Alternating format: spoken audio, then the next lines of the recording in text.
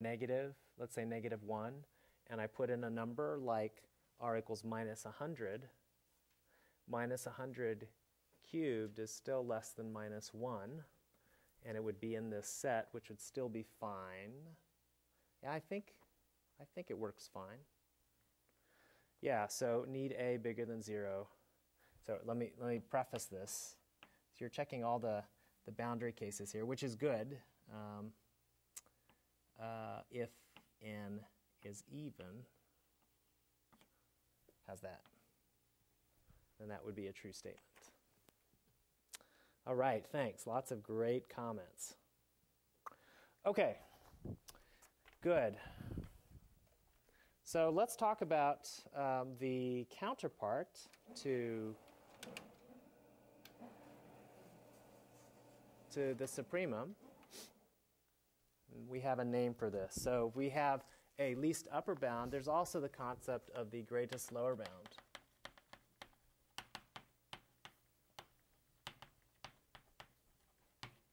GLB. It also has a name. So if you give me a set and I take its greatest lower bound, we give that a name. If it exists, we use the term infimum instead of supremum. Okay. And we write inf, INF, instead of sup. Okay, inf A. So greatest lower bound of a set A, we'll write the inf of A. Okay. Now, on your homework, you'll show some properties about this. So for instance, on your homework, you'll show, in fact, that the infimum of a set, if it exists, is minus the supremum of the set where you negate everything. Okay, so this will be in your homework. This symbol will be defined as take the negative of everything that's in A. Okay. The infimum may not exist, but it will exist, of course, if the set is bounded below. Okay.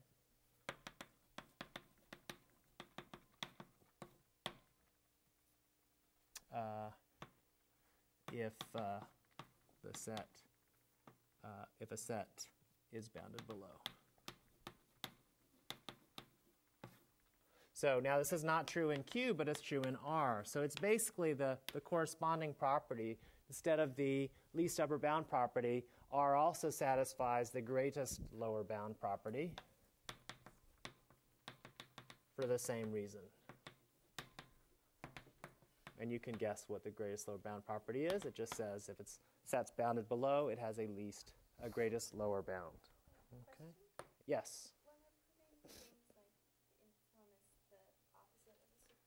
Mm-hmm. Will we be thinking of R as the cuts, or can we think of it as R? From now on, you can think of the real numbers as R, as the real numbers you're used to thinking of. Okay. Unless, of course, it says to think about this in terms of cuts, like one of your homework assignments asked you to think about cuts. Okay. I mean, this particular definition of real numbers as cuts, I mean, it's just one possible way to construct the real numbers. Later on, we'll see there's another way to construct the real numbers in terms of Cauchy sequences, but we haven't talked about what a sequence is yet. Okay. Okay, excellent. So I hope at least you've begun to see that this concept of supremum, the least upper bound, it's a hugely important concept. It's what makes the real numbers different from just the rationals. It allows, as you'll see to come, the idea of a limit, okay, which is fundamental to calculus. Okay? And so this property plays a huge role. And so I do want to talk about properties of supremum. But we're going to do